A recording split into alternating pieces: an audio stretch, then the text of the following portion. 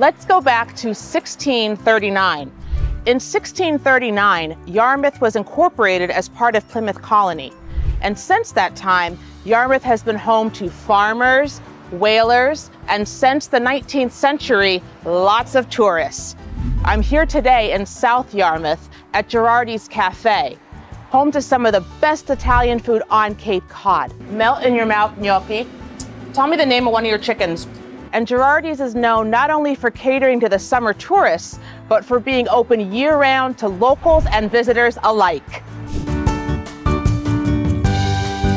Hi, Alika. Hi, Diego. What are you going to show us today? Well, today we're going to make our homemade spinach and ricotta cappelletti pasta, and then we're going to make a 16-ounce veal chop parmesan. I love the mixture. Let's go. All right, so we're going to roll out some of our homemade potato gnocchi. We're just going to cut strips and then little bites, and then we'll roll them. And all our homemade pastas, we use our chicken's eggs. So we're going to just cut some circles out. We'll get our spinach filling, not too much so it'll fit. And then you can do this with me. We take it and we'll fold it in half, dunk it in. You're doing good. You're doing a little came out the middle. Squeeze it. Yeah, okay. That's fine. Okay. And then we're gonna take the ends and we're just gonna fold them together. It's a cappelletti, which means little hat. So like this, little hat? It looks great on you. We have this beautiful 16-ounce veal chop, and that'll take a minute. And while that's cooking there, we'll get our gnocchi in the water. So Diego, why do you leave the bone in the veal parmesan? The bone stays in for more flavor and presentation. Okay, so this is our homemade marinara that we make every day. And then we're just gonna put some Parmesan cheese, some basil, spread that out. And now you're putting it in the oven? All right. Yep, for about 5 minutes. We're gonna take some marinara. We'll toss our delicious gnocchi that we just made. And we also have some of our house vegetables that'll go on top. Okay, so we're gonna put our gnocchi down. Gonna grab this delicious, juicy veal chop. And we're gonna top it with some of our house vegetables. You're good to go. In honor of the chickens, your chickens, I'm gonna try a piece of this gnocchi and, hold on. Melt in your mouth gnocchi.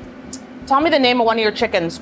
I guess that would be from Mabel. Mabel, thank you so much for helping to make this gnocchi delicious. And what is your perspective? As far as I'm concerned, it's one of the best Italian restaurants on the Cape. This is a great place, upscale, Italian food, creative, and it has the cleanest kitchen I've ever seen in my life. The wait staff is fantastic. The food is fantastic. It's one of those places where if someone asked you for a recommendation, this is definitely one of the places you recommend. The food is really good. What's your favorite dish? The chicken parm. I've come here with all sorts of different things. I don't eat meat. Try not to have gluten. They've got all sorts of tricks up their sleeves, and it's always delicious. I would say one of the things that I hear from friends in the area is that they'll come here on date night, but they'll also bring their family. Diego, on a nightly basis, will do specials that are just amazing. Chef Diego's motto is, if you're not striving, you're diving.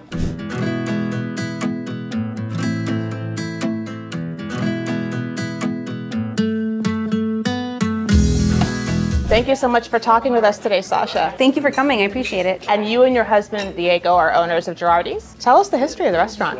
Let's see, it all started with my in-laws, and they had a restaurant on Cape Cod. So we just all both worked at their restaurant, and then we just decided after we graduated that we were going to start our own restaurant too. So you have a great support from the community and a loyal following. We love them and they love us, so it kind of works out great, you know? And what kind of special events do you have? Sometimes we do wine dinners in the off season, and the community loves it. I always email people and let them know about it, so it's great. Sasha, my favorite part, tell us about the dishes here. So we have the rigatoni bolognese. The rigatoni is homemade in-house, and the bolognese sauces as well. And then we have the seafood diavolo. It's made with homemade spicy marinara diavolo sauce by Diego. So I have a homemade meatball appetizer. It's a meatball parmesan. It's with marinara sauce made by my husband. It's topped with melted mozzarella, with the crab cakes. It's with an orange liqueur cognac sauce, and they're really cool because they're spiky and different than other crab cakes around. The haddock Milanese with the spinach and the homemade risotto. We have an appetizer here with the burrata and a prosciutto, homemade caponata, and then we have grilled ciabatta bread.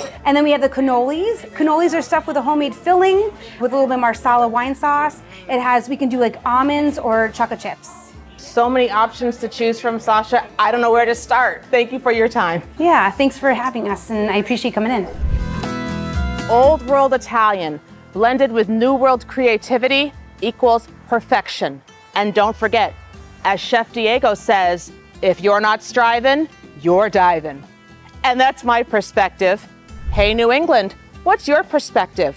Gerardi's Cafe in South Yarmouth, Mass.